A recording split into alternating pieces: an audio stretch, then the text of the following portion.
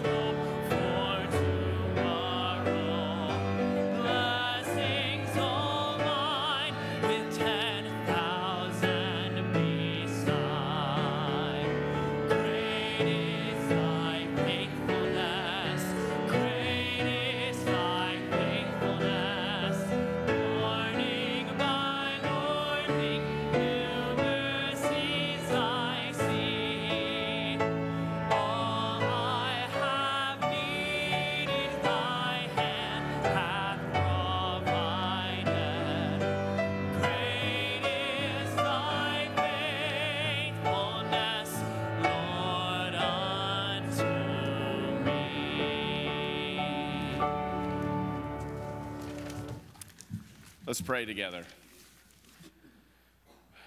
Father God, we are so grateful for your faithfulness. We thank you for the grace and love that you so richly bestow on us.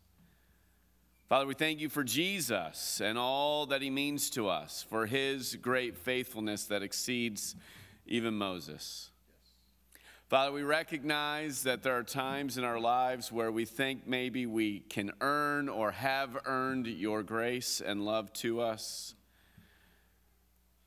where we serve you only for what we gain out of it. And so, Father, I pray that we would confess that this morning, that we would forsake that we would be washed over by your grace, knowing that you bless us when we don't deserve it. Father, none of us is worthy, but we thank you that Jesus was worthy, that he is the chief cornerstone, the builder of the house. And so, Father, I pray that we would serve, that we would follow Jesus out of gratitude for the grace that you have richly bestowed on us. Please make that our hearts today. We pray these things in Jesus' name. Amen.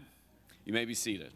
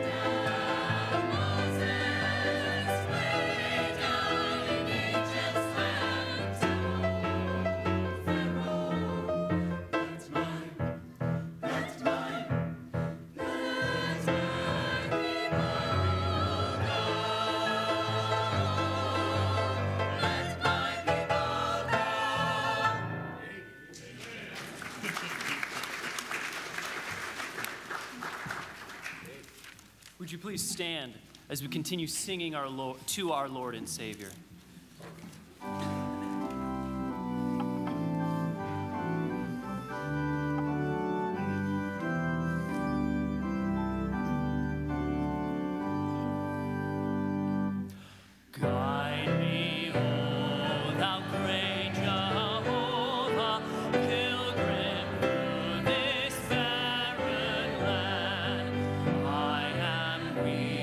But thou art mighty.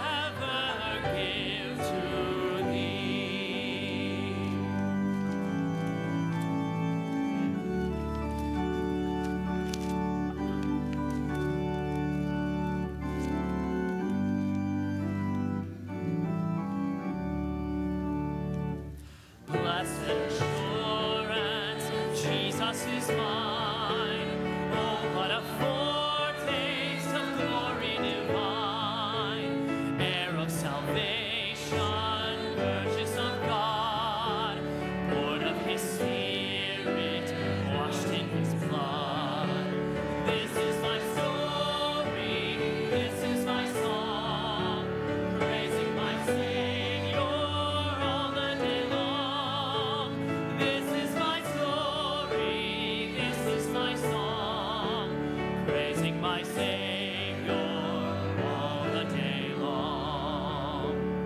Perfect submission, perfect delight, visions of rapture now burst on my side. Angels descending bring from above echoes of mercy, whispers of love. This is my story, this is my song, praising my Savior all the day long. This is my story, this is my song, praising my Savior all the day long. Perfect submission, all is at rest.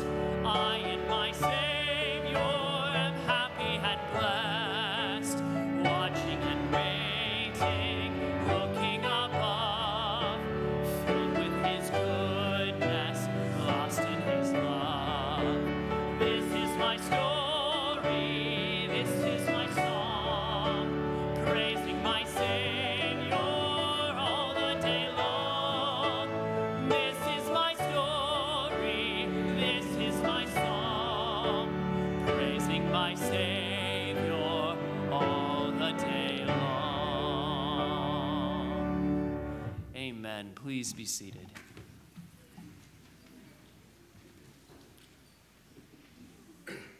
At this time, I'm going to invite the children to come up for a children's message. You can come right up here. Great. Come on up. Hi.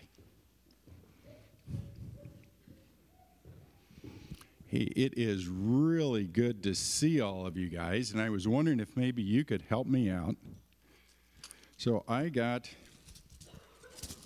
this. You see what this is?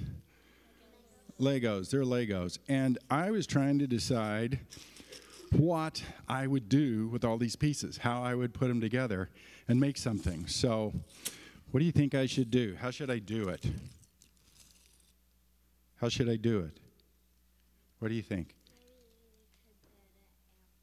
Maybe I could build an airplane. I don't know if I've ever built an airplane before. Is it okay if I just kind of guess? It is okay? Okay, well, this is not going well. So what if an airplane, well, actually close, it kind of looks like a helicopter. What if I just started putting the pieces together? Do you think that would work? No. There should be instructions. Are you telling me it came with instructions? It could come with instructions. If it came with instructions, is it best that I use the instructions? Well, what if I don't want to use the instructions? Because there's some pieces in here that just don't seem that important to me.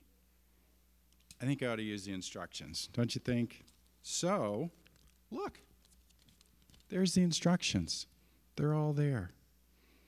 You know, this is a lot like us because there are so many different pieces in our lives. And it is really hard to guess how they all fit together. But guess what we have? We have an instruction book. We have an instruction that helps us understand how all the little pieces, all the little things that happen to you, how they begin to fit together to create this glorious picture. And it's not that good of an idea to guess and just start putting it together on your own. It's better to, like you said, it didn't come with an instruction book. The designer, the creator, the one who made this, created an instruction book so we would know how to put it together. The one who made this and this and this has an instruction book that'll help you know how all of your life fits together. But what do you have to do? You got to read it. You got to know what's in it. You got to learn it. And that's what we do. Please pray with me. Father, we are thankful that you do not just leave us on our own to wonder how all of the pieces in our world fit together, but you give us an instruction book to help us know who you are and how by your hand you put each piece into place. Father, I thank you for each child here. I pray that you may open their eyes and their hearts to the truth of your word. In your name we pray. Amen. You are now dismissed to junior church.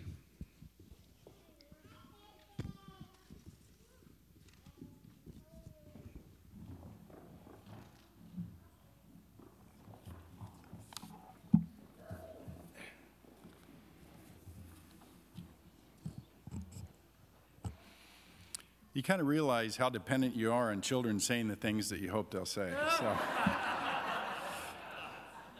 But I thank all of you parents out there that have taught your children well, and they do understand. So we're thankful. It's good to listen as they teach us all. So please bow your heads with me. Father, Creator, Sovereign God of all that is, all that was, and all that will ever be, I would ask that you would humble us now as we pray. Your authority knows no boundary. In you there is no uncertainty. There is no one who can limit you. You never have a contingency plan. The wonder of your greatness, the vastness of your knowledge is beyond understanding. In our days of wondering and confusion, you are the rock of ages. For with you, every day that you establish is like 1,000 years that you ordain. You know the end at the beginning. You are preparing us now on this day for all that is yet to come. Your grace is glorious. Your hand is strong. Your word remains certain. Your forgiveness is complete. Your will is forever perfect. Give us each a mind of earnest repentance. Provide every heart with sincere words of confession. Lead us all to live holy lives before you and before one another. Enable us as your children to carry the good news of new life in Christ through your words and your deeds to those who do not believe, those who are near us and those who are across the world from us. Father, there is so much that yet lies before us in this coming year. Go before us to settle our hearts on this day and every day. Free us from the fears that turn our eyes back onto ourselves, that we may be able to see clearly with the new eyes that your Spirit places within us. Send our worries away through the deep worship of our sovereign Lord, the only one who is worthy of our hope. Father, I ask now that you would ease the burden of the families who are mourning a great loss today. May they hear the quiet of your voice. May they find rest in your promised presence. Comfort those who are in the midst of suffering, who feel overwhelmed by the realities of life. Father, comfort those who are wounded through broken and lost relationships. May all who are weary hear your call to come to you and to find rest in you. Father, this is a season for struggling for many among us. Father, we pray for those with prolonged illnesses, hospitalizations, for those that are preparing or recovering. Father, I pray for those who are experiencing the many momentary afflictions that through you prepare us for the eternal weight of glory that is beyond compare. Open our eyes to see what is beyond us. Lift up our heads to see the wonder of all that is to come. Lord, bless the proclamation of your living word this morning, both here and across the world. May the good news of salvation in Christ ring loudly on this glorious Lord's Day. By your Spirit, we pray. Amen. Now I would invite you to stand for the reading of God's word.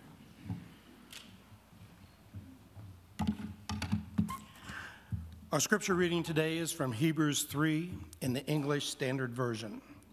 Therefore, holy brothers, who share in the heavenly calling, consider Jesus, the apostle and high priest of our confession, who was faithful to him who appointed him, just as Moses also was faithful in all God's house. For Jesus has been counted worthy of more glory than Moses, as much more glory as a builder of a house has more honor than the house itself. For every house is built by someone, but the builder of all things is God. Now Moses was faithful in all God's house as a servant, to testify to the things that were to be spoken later. But Christ is faithful over God's house as a son. And we are his house, if indeed we hold fast our confidence and our boasting in our hope. This is God's word. Please be seated.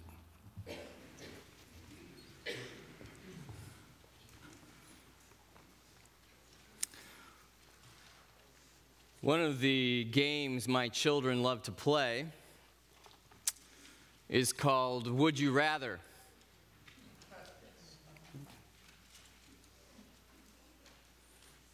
Would you rather eat a bug or a worm? Usually, that's about the level of the questioning. Deacon for Christmas got a book called Would You Rather? I think it's some grown-up's attempt to raise the bar on the questions from insects and arthropods. Would you rather get knocked over by a giant wave or caught outside in a hailstorm? Well, those both sound pretty bad. This one's more fun. Would you rather play hide and seek in a dense forest or play hide and seek in a cornfield with corn stalks taller than your head?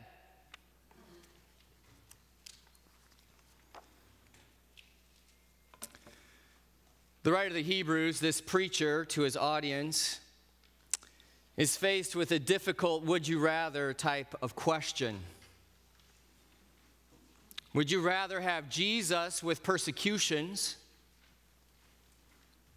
or Judaism with political comfort and safety? Would you rather have Jesus than worldly cares? Would you rather?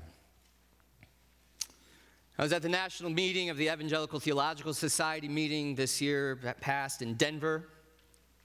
And I went to a session led by John Piper. Some of you have heard of him. And he opened his talk with a statement that I probably will never forget. He said, I fear that for thousands, a heaven devoid of pain, a heaven of comfort, yet devoid of Christ, would be perfectly acceptable. A heaven of comfort, devoid of Christ, I fear for thousands, would be perfectly acceptable. The audience is tempted to go back to Egypt, to go back to the Mosaic dispensation, to forsake their Lord. They are tempted, the very difficult would you rather question. So we're in Hebrews chapter 3, verses 1 through 6. And I would invite you to follow along in your Bibles. There's also an outline in your bulletin. You can fill in the blanks. Hebrews chapter 3, verse 1. Therefore, holy brothers.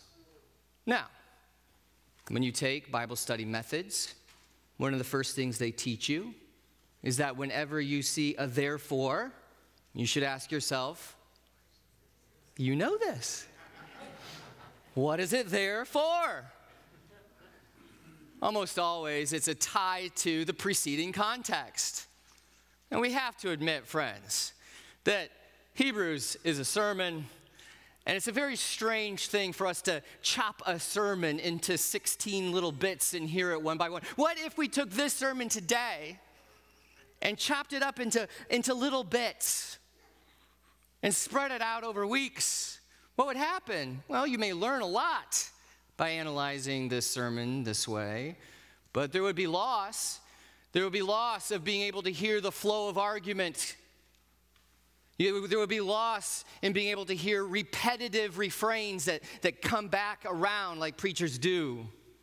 And so we must pause and think about, with therefore, the previous context. So, in chapter 1, the writer says, in the past, God spoke to us through the prophets in the Old Testament, but now he's speaking to us through his Son. And then he goes and he talks about how awesome Jesus is, superior to everything in the Old Testament. In fact, the very one whom the Old Testament is pointing to. Then he goes on. He goes on and says, you know what? You're impressed with the angels. They are impressive, glorious beings. But remember, they're just ministers. They're servants. They're helpers to the King of Heaven. And we get this grand view of Jesus, the creator, the heir of all things, the immortal one who cannot fail. And then in chapter 2, he says, therefore, because of all this, we need to pay close attention to this, lest we drift. How can we neglect this great salvation? Friends, pay attention. He's greater than the angels. And last week we talked about how he's not just this amazing being, this greater being with a greater office, but he has a greater ministry. And we learned about this long dive as the Son of God comes from heaven to become human, to go through humiliation, to taste death for everyone, so that he, like Moses, can lead people out of slavery to sin and death and the devil. Amazing story of the gospel, that he's diving down and he's bringing up with him a group of people, a new humanity. And you know what? We're so close that he can call us brothers. God is our Father, Christ is our brother, and we are a family of brothers and sisters. And then he says to us today, therefore, because all that is true, and then he addresses them as holy brothers. We could preach all morning on 3 words, therefore, holy brothers. How can you possibly, O sinner, be called holy? Only because of what Christ has done. How can you possibly, murderous, thieving, adulterous people, be called brothers and family if Christ, your elder brother, did not turn your sin around into reconciliation and love? Therefore, holy brothers, look around, my friends. Look around. Look around. Look around. Literally, look around. This is not a little like metaphor or something. Look around the room.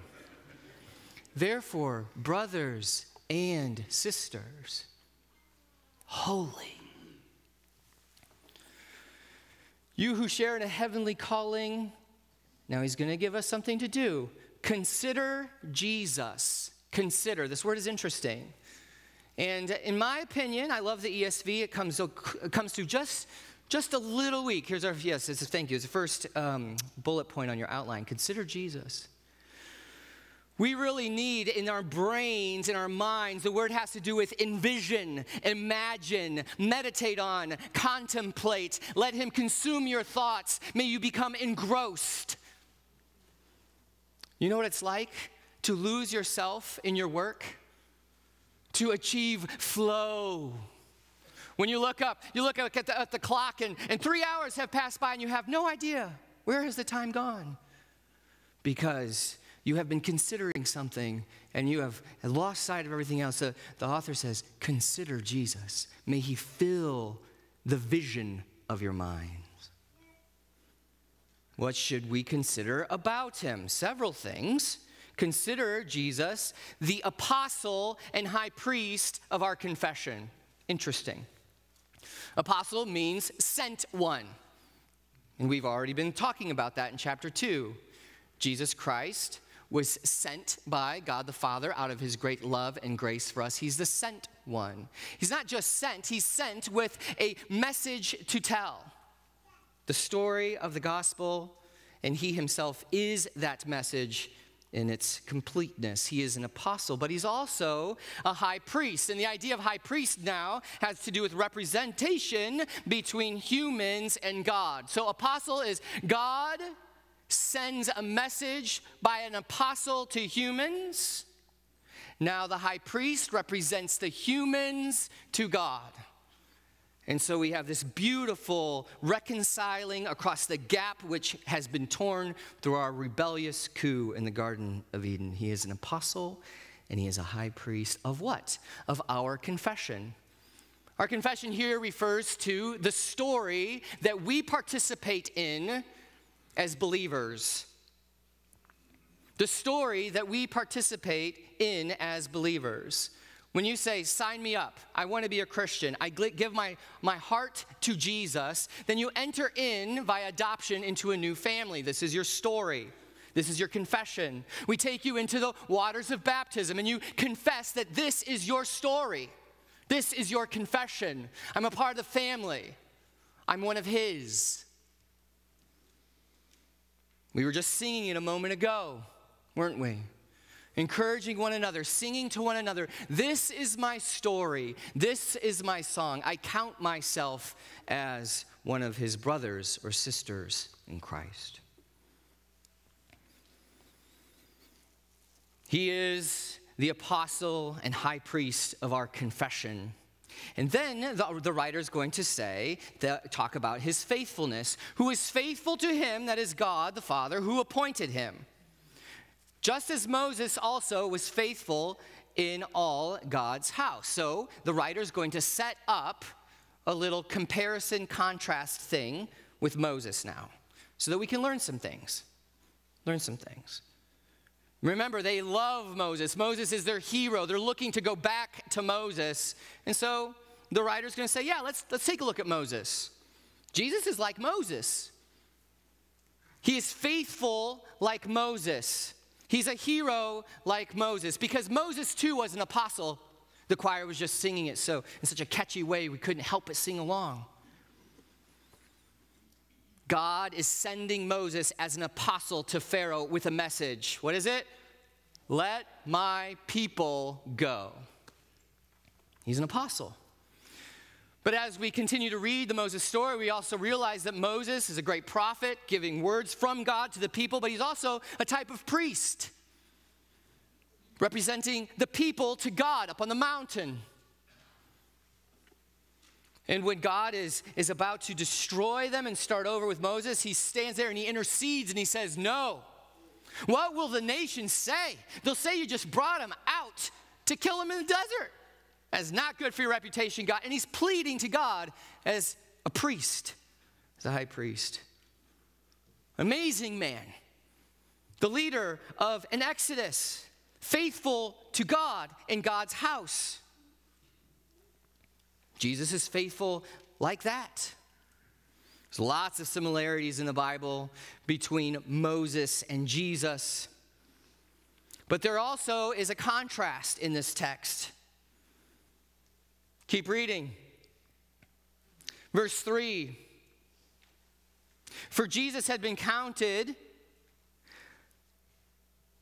worthy of more glory than Moses, as much more glory as the builder of a house has more honor than the house itself.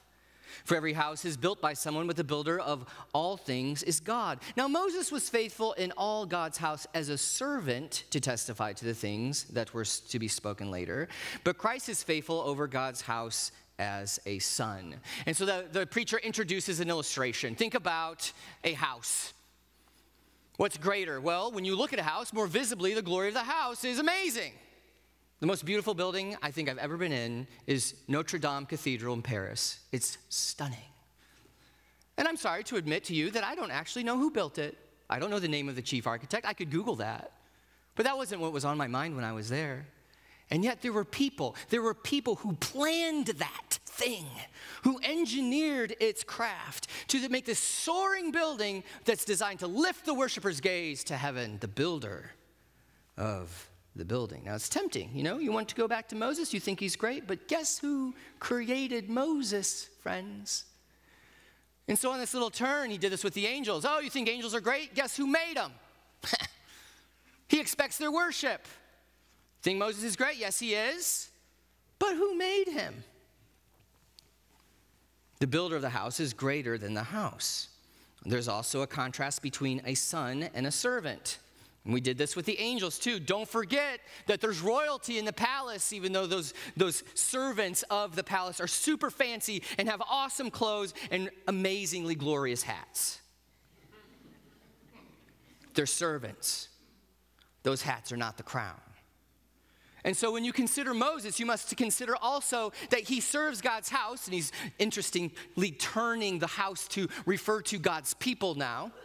He serves God's people as a servant. Jesus serves God's people as a son. He is the heir. He is the prince. But I want you to notice what the preacher doesn't do. In this text, the preacher does not throw Moses under the bus. He could have. If you read the Old Testament, you know that Moses' rap sheet is not perfect. Comes through as a sinner. Big sinner. Doesn't even get to go into the promised land because of discipline. I think it's interesting that the preacher decides not to point that out. He leaves Moses, his faith intact as a thing that is heroic. And as he leaves it intact, he also positively says, but Jesus is greater. He does not tear Moses down, oh no. Nor will he tear down the saints throughout the book of Hebrews. In fact, when you get to chapter 11, he's going to take you on a tour of the hall of faith, and he's going to parade out all of these messed up sinners who somehow had faith given to them by God as exemplary and helpful for them to persevere.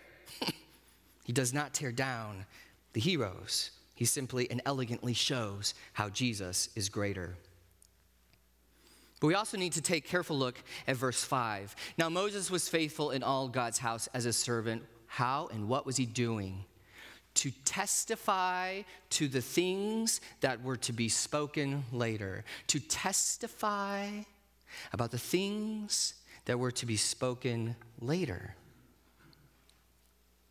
And if you read again in the Old Testament, in Deuteronomy 18:15, Moses says this: the Lord your God will raise up for you a prophet like me from among you, from your brothers. It is to him you shall listen. Moses is a pointer. He's a sign. So if you think that you're going to honor Moses by going back to Judaism, you don't honor Moses, because what does Moses want you to do? Listen to the prophet that is coming like him. Listen to him.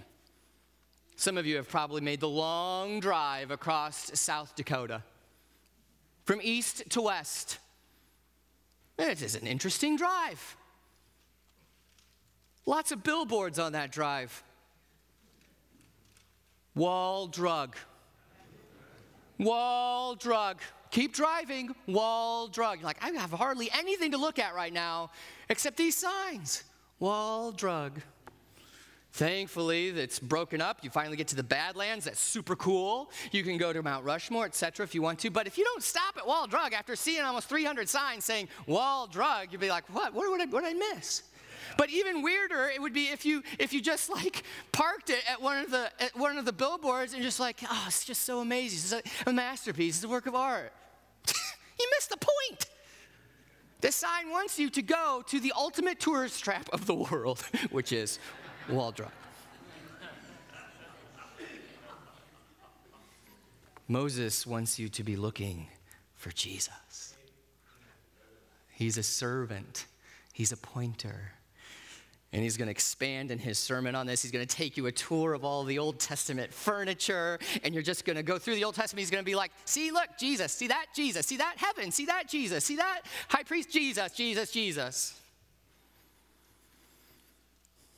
What's his point? Friends, because if you're gonna have to go into persecution, you need a grand vision of Jesus that makes the pain worth it. Turn your eyes upon Jesus. And then what's going to happen is that the things of this earth, of this world, are going to grow strangely dim in the light of his glory and grace. He's the point of heaven.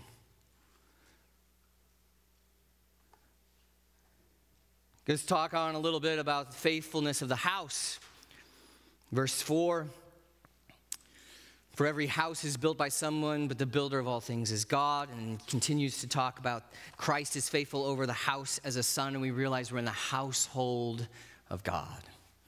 And I want here at UCC for that to be a predominant and identity-forming and mission-forming metaphor that you can really sink your whole life into.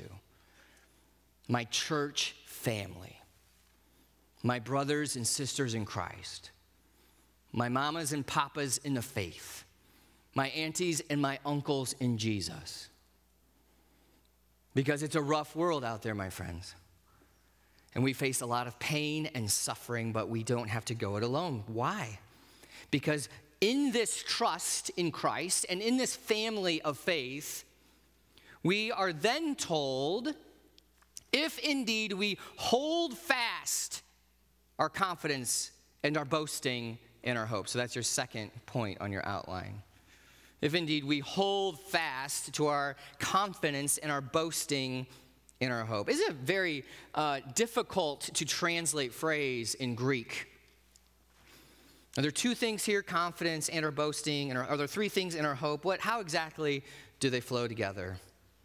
First, we need to note that hold fast is going to be a repeated idea in Hebrews.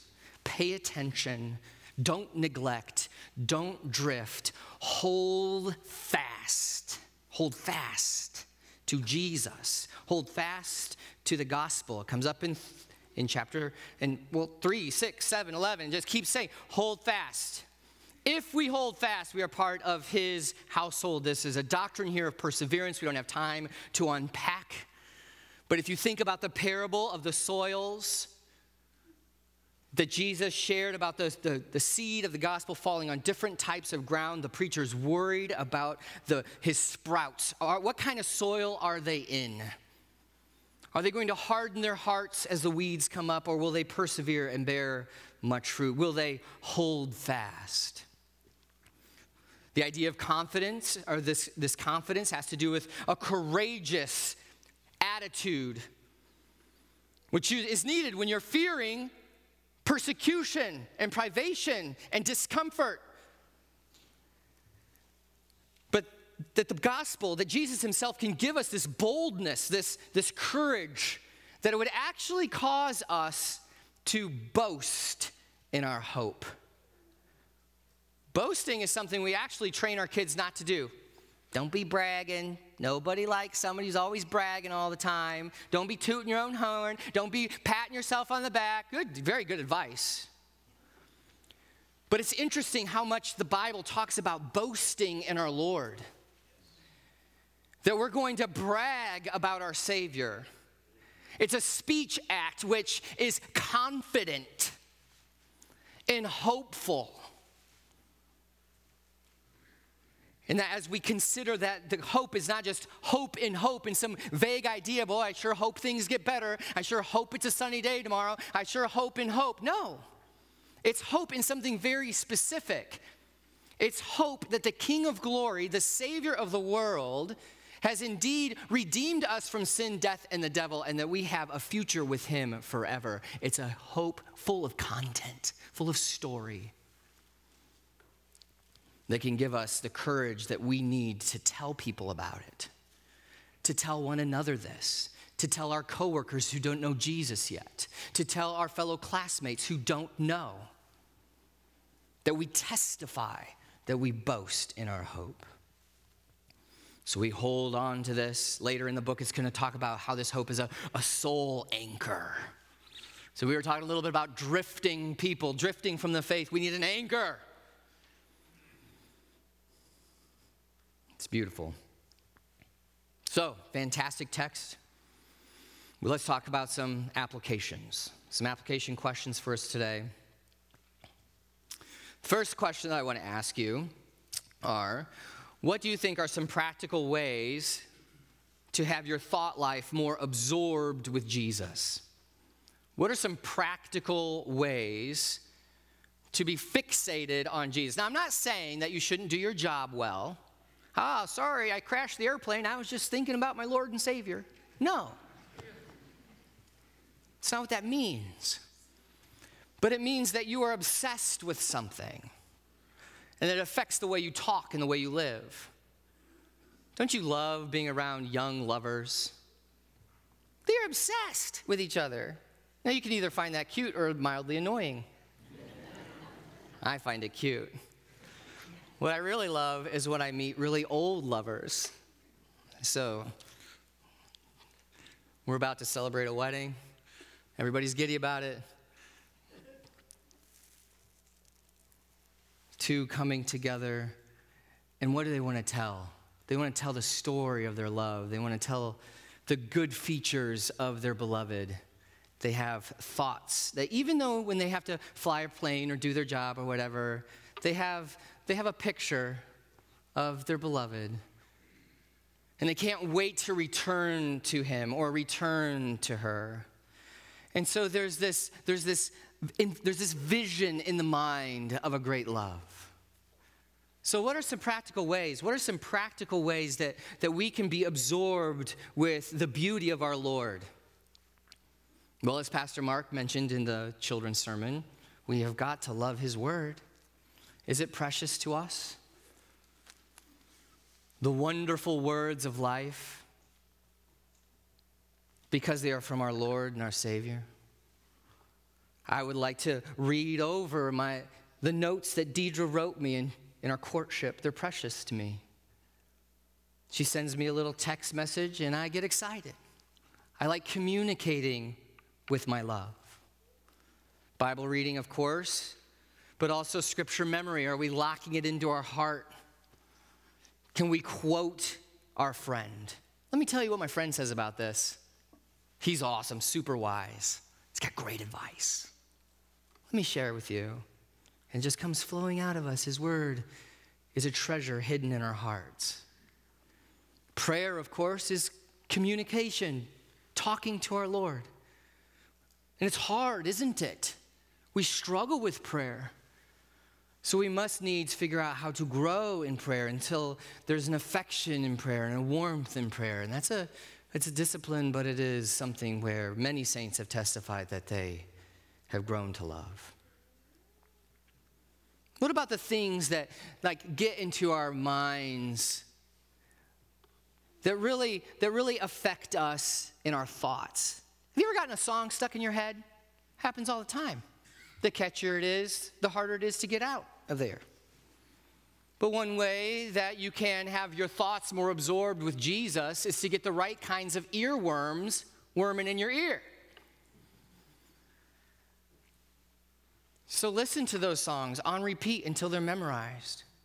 And you'll catch yourself throughout the day, turn your eyes upon Jesus. Amazing. Amazing.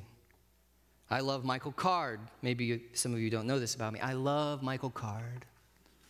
I was listening to Michael Card this week. He's singing from his, the title song of his Soul Anchor album is about the book of Hebrews.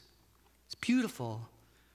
And he's riffing on this theme that's repeated in Hebrews. Hold fast, draw near, hold fast, draw near. It's a soul anchor. Hold on to hope. It's a soul anchor. Just hold on to your courage. Before we call, he answers us with hope.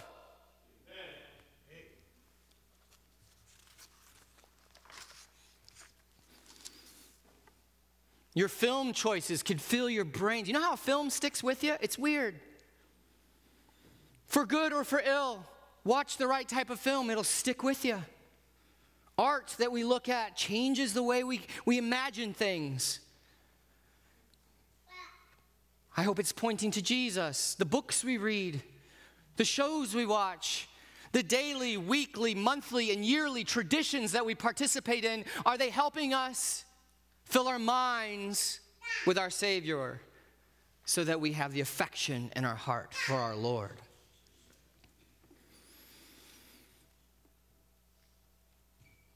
But we would be amiss if we're not noticing that the writer of the Hebrews, though he wants people to know that Jesus is greater than Moses, he does not want them to forget Moses at all.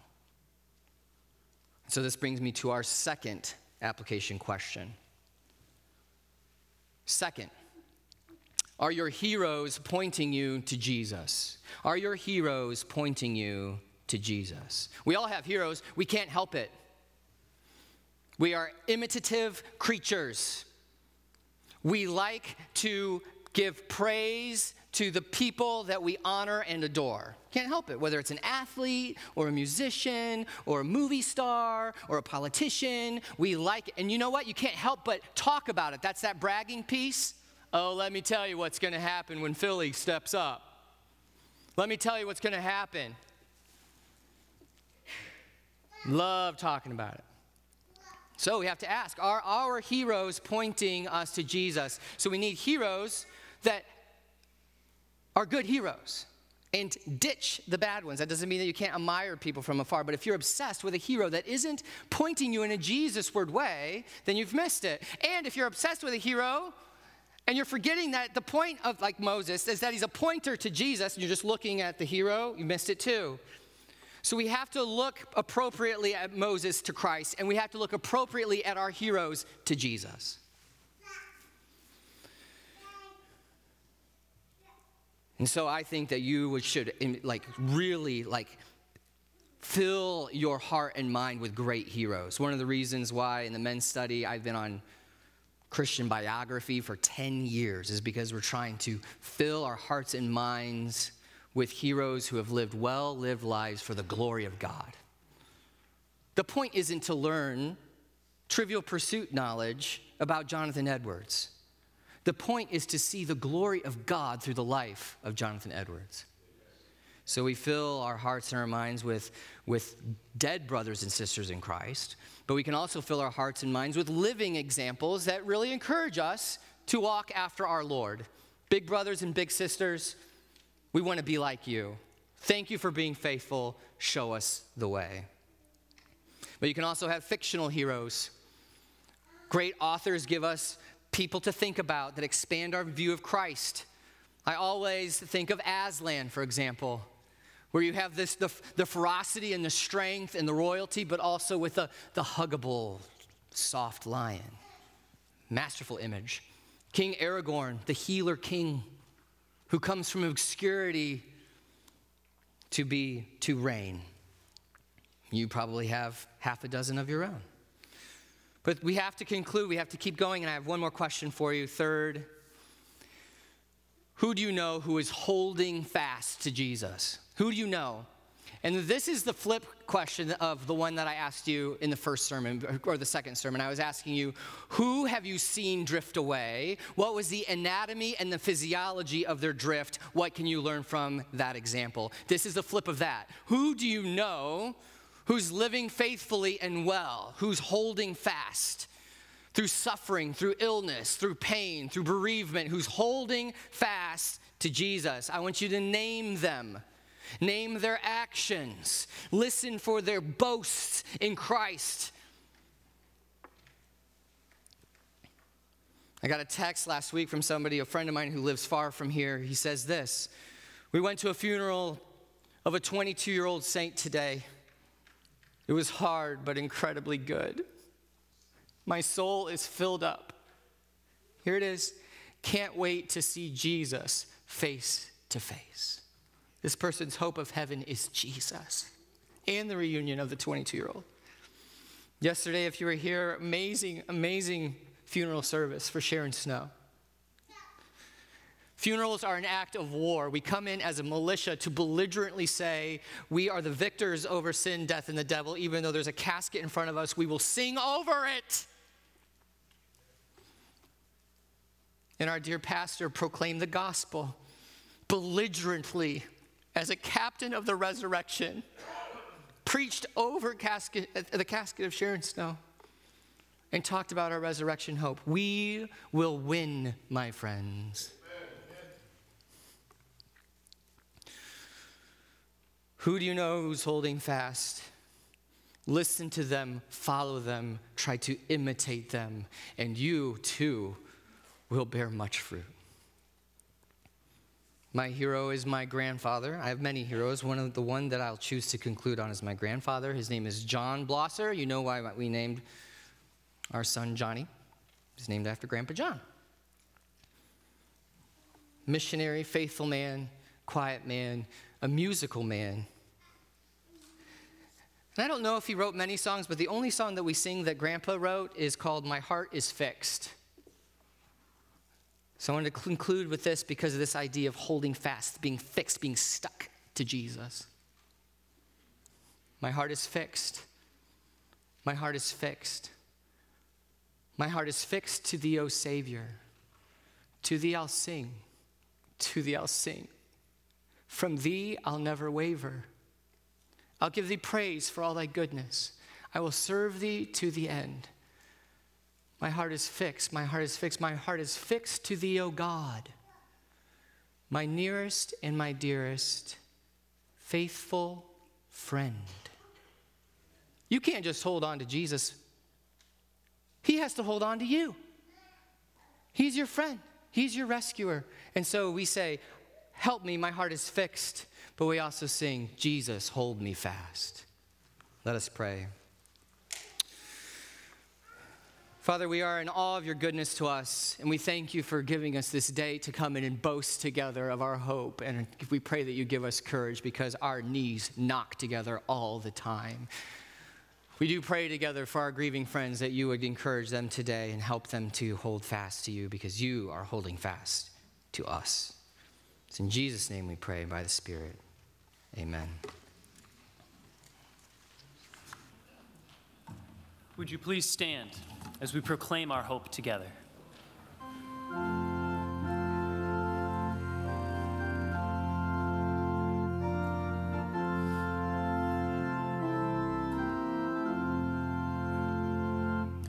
What is our hope in life and death?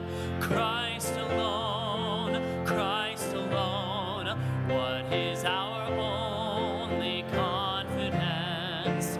That our souls to him belong, who holds our days within his hand. What comes apart from his command, and what will keep us to the end? The love of Christ in which we stand. Oh, sing hallelujah, our hope springs eternal. Oh, sing hallelujah, now and ever we confess Christ our hope in life and death. What truth can calm the troubled soul? God is good, God is good.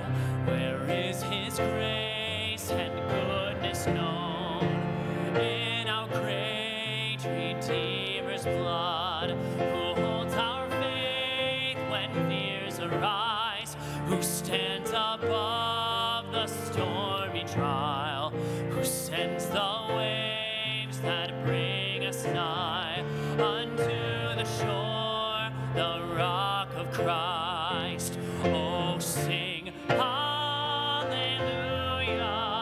our hope springs eternal. Oh, sing hallelujah, now and ever we confess Christ our hope in life and death. Unto the grave what will we sing?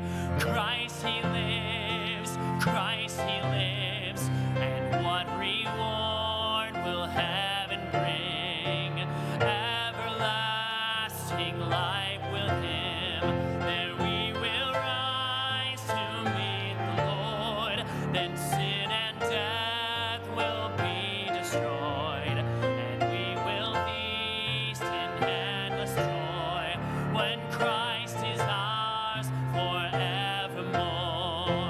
Oh, sing hallelujah, our hope springs eternal. Oh, sing hallelujah, now and ever we confess Christ our hope in life and death. Oh, sing hallelujah, our hope springs eternal. Oh, sing hallelujah, now and ever we confess Christ our hope in life and death. Now and ever we confess Christ our hope in life and death.